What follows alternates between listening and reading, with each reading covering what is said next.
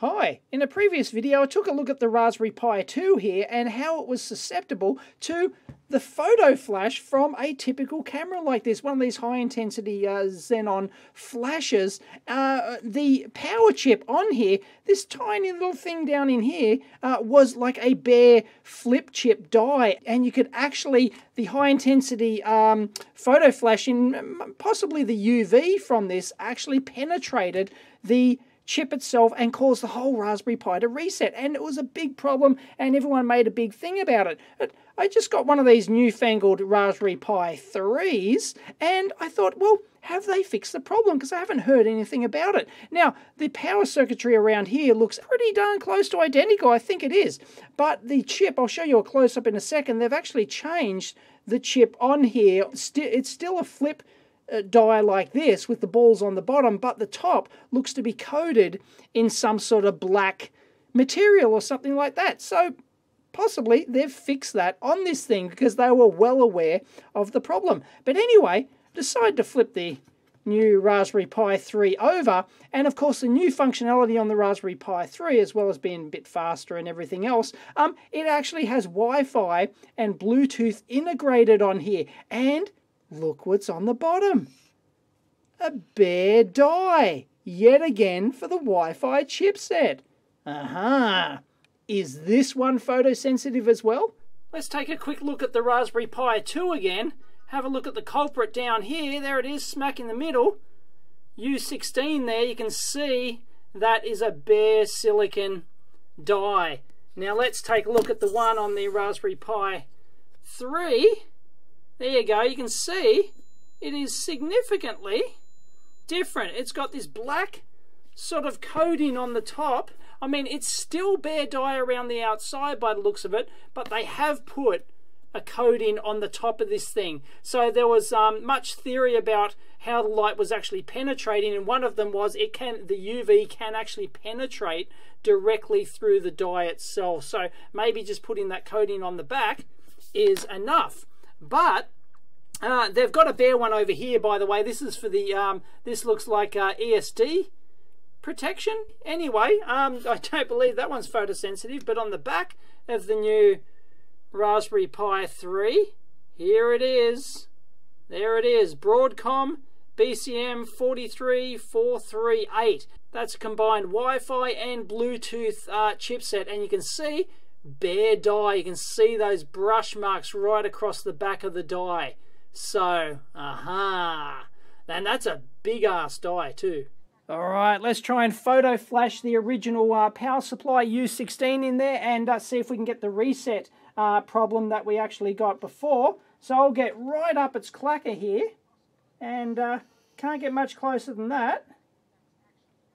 And yep, still susceptible. Look at that. Wah, wah, wah, wah. Let's try that again. I don't know, 15 centimeters away maybe? No, it's all right. You really have to get right up its clacker. Let's see if I can duplicate that. And I'm sort of at an angle as well. No, couldn't get it this time.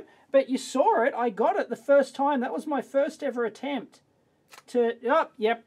There we go. You really have to get close. It is much improved from the Raspberry Pi 2, where you could get it from like half a meter away sometimes. Let's see if we can flash the Wi-Fi chipset on there. I've got it connected via Wi-Fi at the moment. You can see there's no Ethernet connected, and I'm playing my previous video. So hopefully it should stop or freeze or anything if we do something to that Wi-Fi chipset.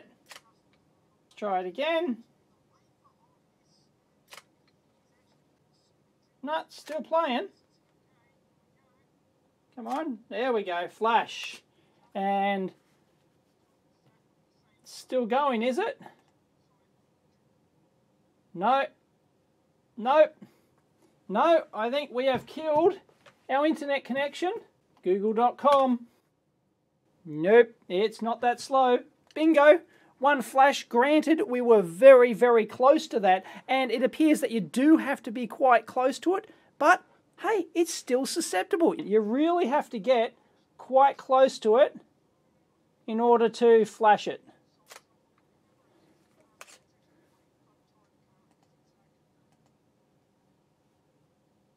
There we go. I think we've killed it.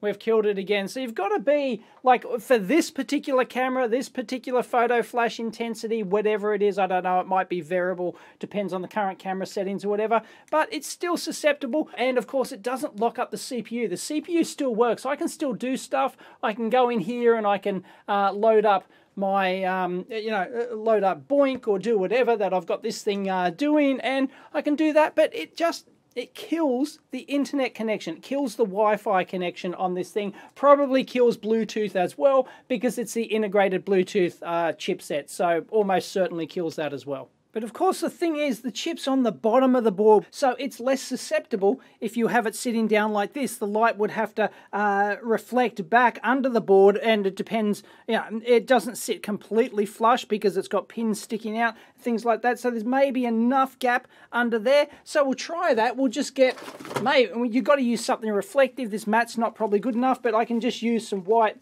paper under there like that, and we'll see if we can flash it that way. All right, let's give it a go. It's under this corner here, so we'll try and sort of get some reflected light back down like that. Come on. Let's give it another flash, just for good measure. And can we jump forward on our video? Yep, no worries, we haven't killed it. So the odds of reflecting under there are practically zero, I think. So I thought I'd just check to see if there's any extra latch-up current when the Wi-Fi chipset gets flashed. It's drawing like roughly 2 watts or thereabouts, 0.4 amps or so before, and let's try afterwards. And that's afterwards. No, there's no SCR latch-up in the chip, so it's not going to blow up or, pull excess current and destroy itself or anything like that, so that's just fine. So there you have it. The Raspberry Pi 3 is still susceptible to this photo flash problem. Here's an article on the Raspberry Pi blog itself from like almost a year and a half ago now, explaining what the photo flash problem is. And Peter Onion originally found it and showing the current waveforms and the latch up and the bare die and everything else, and how the photo flash, and links to videos of how photons over a certain energy can penetrate the die and everything else. And they've been well aware of this, yet they haven't fixed the problem. Although it looks like they might have attempted to, because that U16 voltage regulator chip is now, looks like it has some sort of black coating on it or something like that, but it's still effectively the same package, and it's still susceptible. Not as bad as the Raspberry Pi 2. Granted, you have to get really up close, using exactly the same camera I had before, so that's much less susceptible, but it's also susceptible to the Wi-Fi as well. I have not done extensive tests to actually get the exact distance and things like that with different cameras. I'll leave it up to other people to do that, or Raspberry Pi to investigate themselves, but you can lock up the Wi-Fi and presumably the Bluetooth as well with the same issue. So there you go. Wah, wah, wah, wah. Hope you enjoyed that. Catch you next time. Hi. How many of you have one of these lying around? A Raspberry Pi. Hey, it's a cool little Linux computer, and it's super duper cheap. But there's probably a lot of these lying around doing nothing, just going to waste. So I thought that was a bit of a shame. So I thought, I've got a couple of these lying around the lab. What can I do with them? Can I do anything useful? I know. Let's look for aliens. Why? Because aliens.